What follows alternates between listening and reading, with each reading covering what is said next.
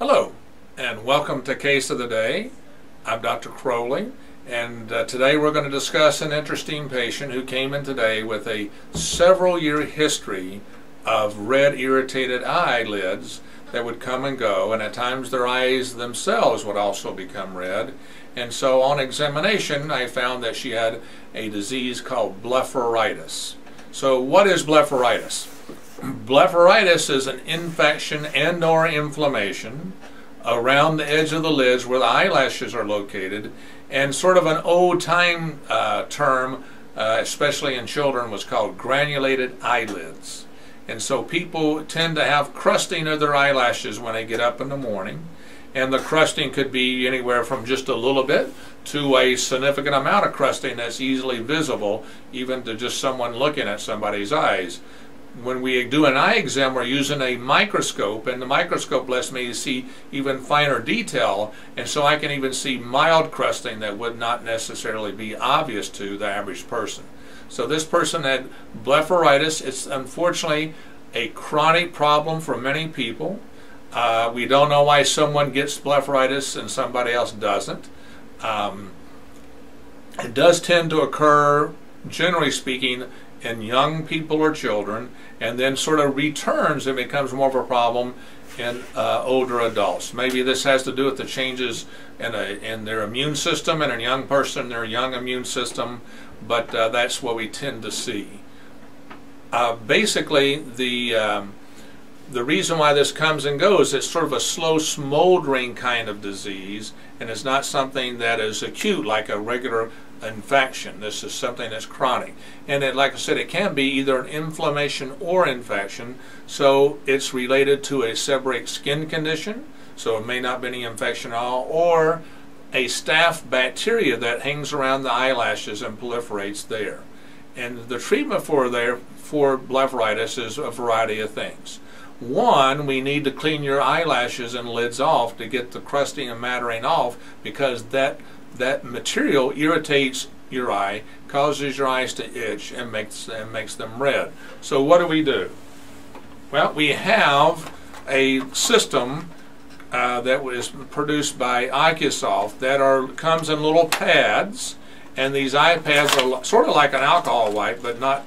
Of course, they wouldn't have alcohol because it would burn your eye, but they have an antiseptic soap in the pad, and so after you get up in the morning, the first thing we do is tell people to take a hot washcloth, put it in hot water, as hot as they can easily stand it without burning themselves, hold it up to their eyes.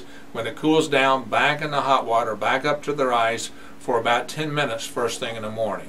Then take this little pad and follow the directions and scrub the eyelashes off to clean that off their lashes. If you do this, you have not touched an eyelash. You have to keep the eye open and actually scrub and clean the eyelashes off.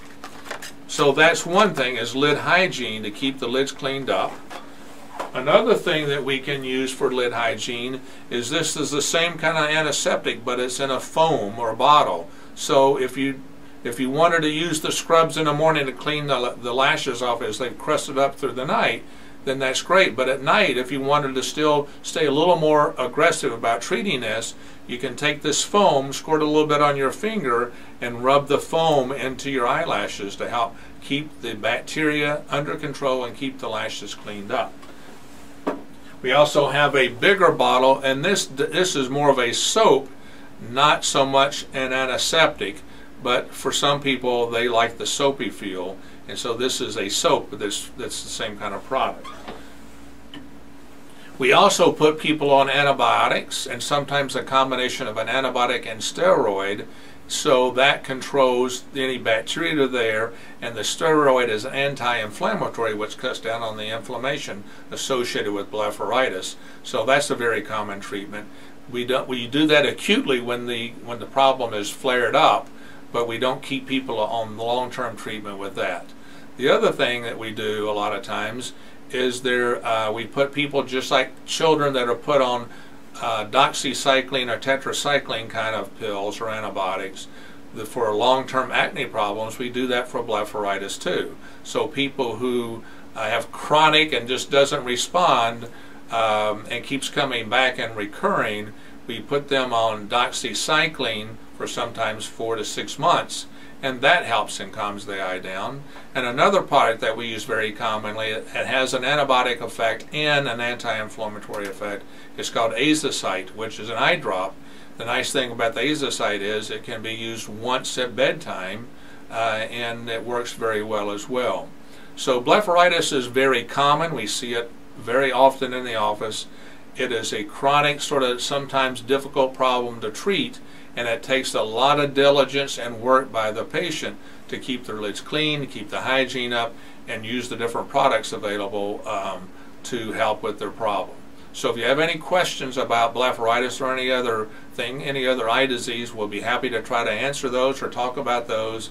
And if not, may God bless you with healthy eyes and great vision.